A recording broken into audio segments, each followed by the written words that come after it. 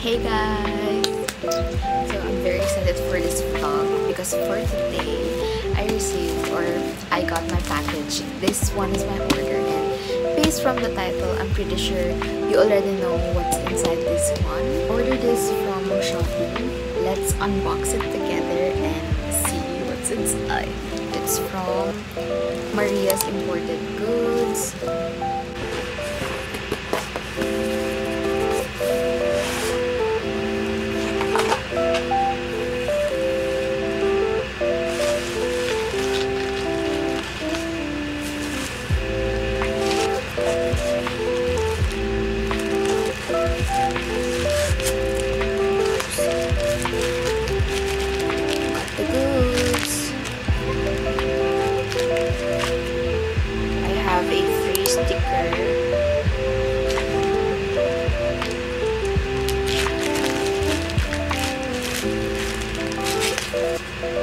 With a chart.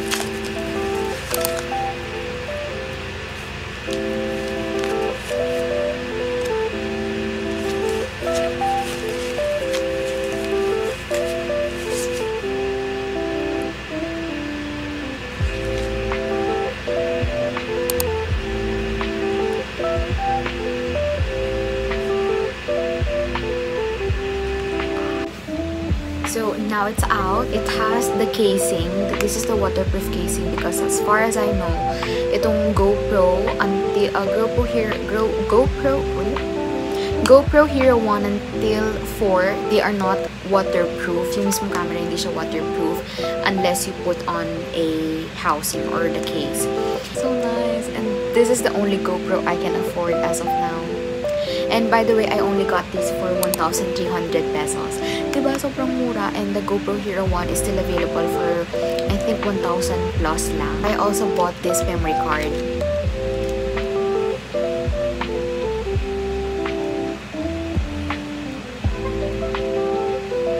Ayaw niya.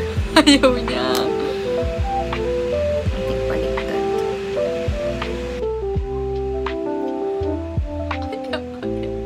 So, I figured it out na dapat pala paka-push mo siya hanggang mag-lock siya.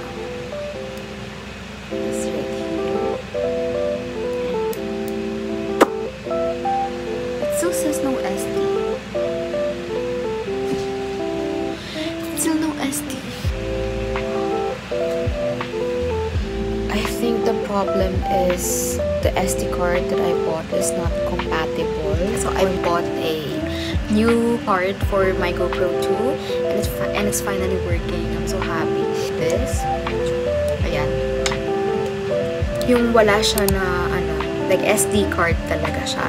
So this one's 450 pesos, so it's quite a risk. So sabi nila I can try it, and buti na lang nag-work siya. Like as soon as it got in, nag-work siya. So I'm so happy.